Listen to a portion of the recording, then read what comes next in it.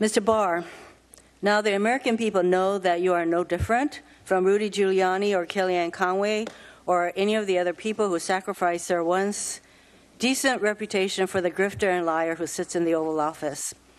You once turned down a job offer from Donald Trump to represent him as his private attorney.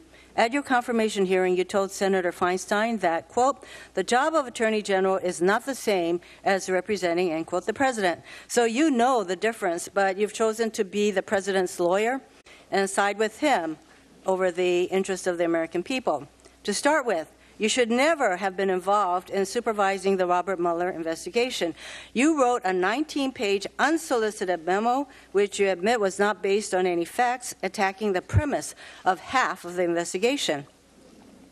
And you also should have insisted that Deputy Attorney General Rob Rosenstein recuse himself. He wasn't just a witness to some of the President's obstructive behavior. We now know he was in frequent personal contact with the President, a subject of the investigation. You should have left it to career officials. Then, once the report was delivered by the special counsel, you delayed its release for more than 2 weeks. You let the President's personal lawyers look at it before you even deigned to let Congress or the public see it. During the time, you substituted your own political judgment for the special counsel's legal conclusions in a 4-page letter to Congress. And now we know, thanks to a free press, that Mr. Mueller wrote your letter objecting to your so-called summary. When you called Mueller to discuss his letter, the reports are that he thought your summary was giving the press, Congress, and the public a misleading impression of his work. He asked you to release the report summaries to correct the misimpression you created, but you refused.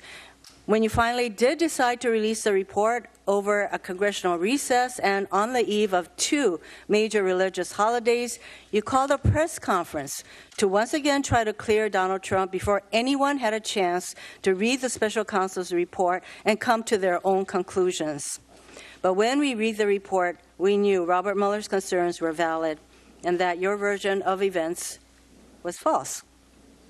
You used every advantage of your office to create the impression that the President was cleared of misconduct.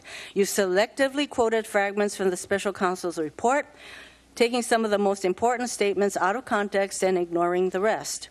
You put the power and authority of the Office of the Attorney General and the Department of Justice behind a public relations effort to help Donald Trump protect himself. Finally, you lied to Congress.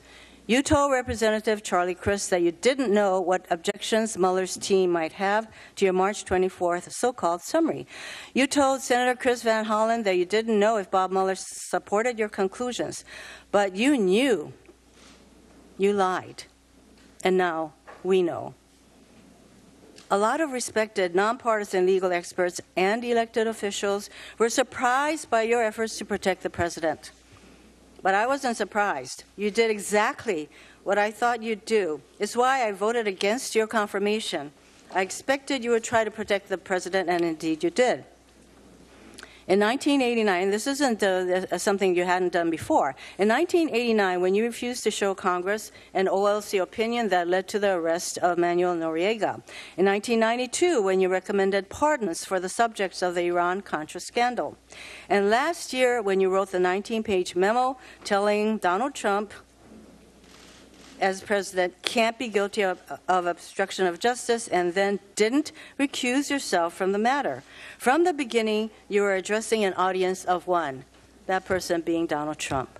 That's why, before the bombshell news of yesterday evening, 11 of my Senate colleagues and I called on the Department of Justice Inspector General and Office of Professional Responsibility to investigate the way you have handled the Mueller report.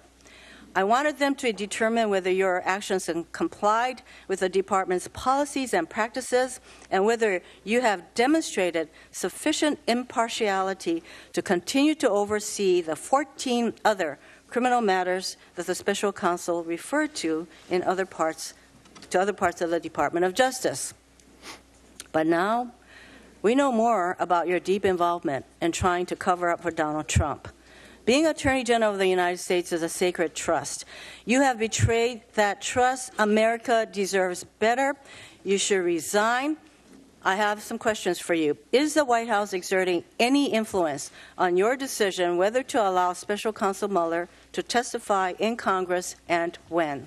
No. Now, you've been clear today that you don't think that any of the 10 episodes of possible obstruction that the Special Counsel outlined is a crime. I disagree. But you seem to think that if it's not a crime, then there's no problem. Nothing to see here, nothing to worry about. So, with apologies to Adam Schiff, do you think all of the things that President Trump did are okay?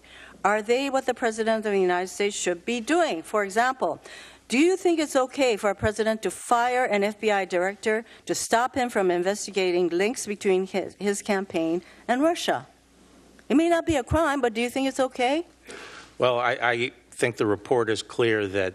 No, I'm not talking about the report and its analysis of whether a crime occurred. I'm asking you. I don't think this is not a crime, but do you think it's okay for the president to do what he did, to fire the special counsel to keep him from investigating? To do what he did, and I don't think the evidence supports the proposition. So I guess you think it's okay to stop the investigation. Do you think it's okay for a president to ask his White House counsel to lie? Well, I'm willing to talk about what's criminal. No, we've already acknowledged that you think it was not a crime. I'm just asking whether you think it's okay.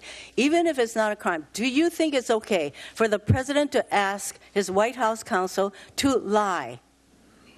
Look, if you're just going to go back to whether or not it's a crime, you're telling me that it's okay. Let me ask you the last question that I have in 17 seconds. Do you think it's okay for a president to offer pardons to people who don't testify against him, to threaten the family of someone who does?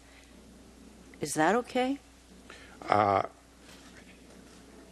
When did he offer a pardon to someone? I think you know what I'm talking about. Please. What do you mean? Please, Mr. Attorney General, give us some credit for knowing what the hell is going on around here with you. Not really.